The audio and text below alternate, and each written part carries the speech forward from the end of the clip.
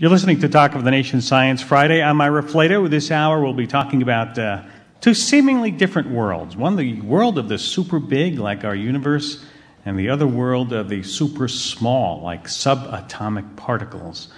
One, we have particle physicists looking at the tiniest bits of our world with, they have science fiction-like names. You have quarks and leptons and bosons and things like that sound almost made up and sort of are sometimes. Cosmology at the other end of the spectrum looks at the big picture, the really big picture, how the universe with its stars and planets came to be.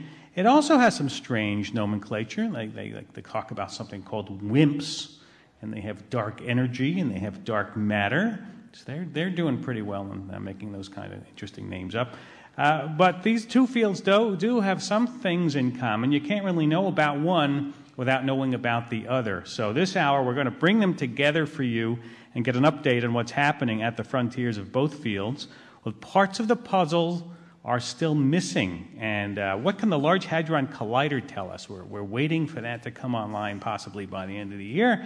Also, how does string theory fit into all of this? We've got some of the biggest names in the universe here to talk about it at the campus of Arizona State University, broadcasting from the first annual Origin Symposium. And if you're here in the audience, I invite you to step up to the mic. We have a microphone right here in the middle.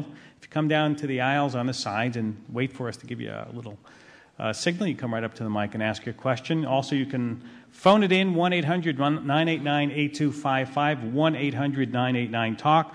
Also, you can go to our group that's twittering us. That's twittering at SciFry if you'd like to send us a note, at SciFry, or in Second Life, or any other way that you think you can reach us. And we'd love to hear from you. Our guests, let me introduce them. Lawrence Krauss is Foundation Professor in the School of Earth and Space Exploration and the Physics Department at Arizona State University. He's also the inaugural director of the Origins Initiative here at ASU. Good to see you again, Larry. Nice to see you, Ira. Thanks, Lawrence. All next to him is Michael Turner. He's professor in the Departments of Astronomy and Astrophysics and Physics at the Kavli Institute for Cosmological Physics at the University of Chicago. Welcome back to Science Friday. Good to be here. Next to him is Brian Greene. He's professor of mathematics and physics at Columbia University in New York. He's also the author of many books and TV shows and stuff. You know, I'm sure he needs no introduction. Brian, good to see you again. Thank you. Also with us is Stephen Weinberg. He's professor of physics and astronomy at the University of Texas at Austin. He won the Nobel Prize in Physics in 1979 for his work in quantum mechanics. Welcome back, Stephen. Hello, Ira. Good to see you. Let me begin at that end of the table, Stephen. Let me begin with you. What don't we know? Well, okay, just a simple little question. What don't we? And we only have an hour to talk about it, so.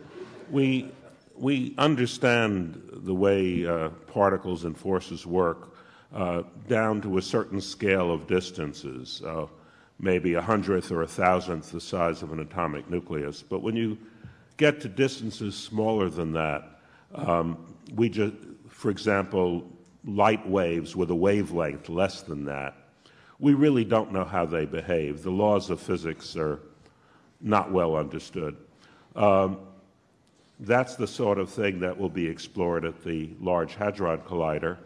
It's also the sort of thing that you need in order to understand the early universe, because in the early universe, times were very short. The size of the universe doubled in a tiny, tiny fraction of a second. Light, in the time that the size of the universe doubled, could only go a very tiny distance. And you're getting into distances as that small that are beyond our understanding, and in fact even much smaller. So in that realm of the very small, very short distances, very short times, very high energies, we don't know the rules that govern matter. Mm-hmm. Brian Greene, but all four of you are theoretical physicists. You just get up there in the blackboards and write those equations, and there are a lot of stories about you, your theoretical physicists versus experimental physicists, which we won't get into at the moment. But how do theoretical physicists then attack the problem that Stephen Weinberg is talking about?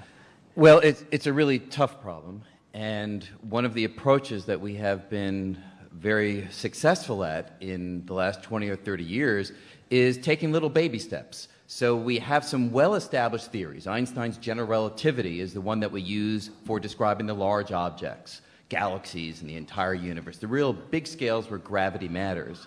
And quantum physics in various guises is the structure that we use to describe the small things that we've been talking about, the molecules, the atoms, the subatomic particles. And we have been trying to increase the domain within which those theories can be made to work through various approaches known as quantum field theory. String theory is perhaps the most ambitious of these approaches, which tries to whole hog put together the laws of the big and the laws of the small into one theoretical framework that might be able to go way beyond the scales that Stephen was referring to and perhaps allow us insight into the physics of the very, very early universe, the physics of the Big Bang. So we try to go step by step. Michael Turner, is it possible for us to test out these theories? I mean, we talk about the Large Hadron Collider coming on now. Will that help us examine whether these theories or particles exist?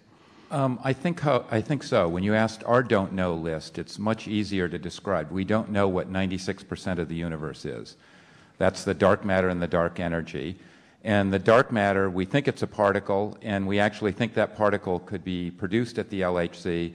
And so if you're a cosmologist, you actually call the LHC the DMF, the dark matter factory. What particle would that be that you? Well, we think it's a particle implicated at the scale that Stephen Weinberg was talking about, a particle that weighs maybe 100, maybe 1,000 times what the proton does. And one name for it is the neutralino, the lightest supersymmetric There's particle. that name again. How did you come up with the name of neutralino? Well, we're going to change that eventually. But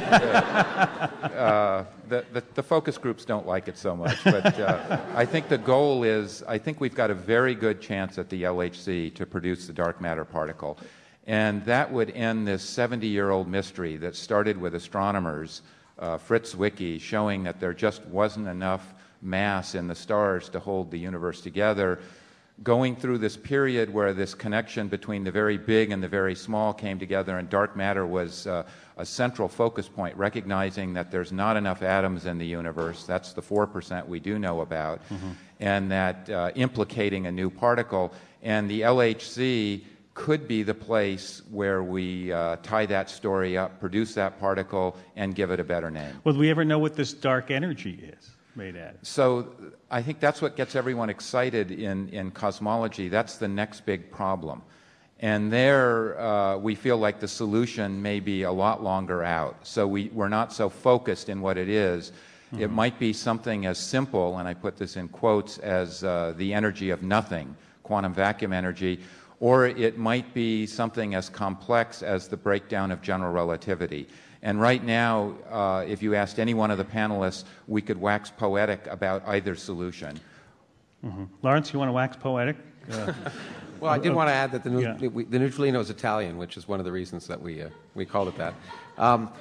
But you have to explain that a little bit. Well, it comes from neutrino was actually, but it's a long history. See, it was an Italian version of the neutron, and when it was first invented by Enrico Fermi. And so we tend to follow those baby steps, and our nomenclature isn't always the best, as we've said. But the ideas are fascinating, regardless of the names. And dark energy is, as Michael said, is actually I wouldn't say it's the next big problem. It's the biggest problem. I think we'd all agree on that. That the biggest mystery in particle physics and cosmology is why empty space appears to weigh something. That's literally the case.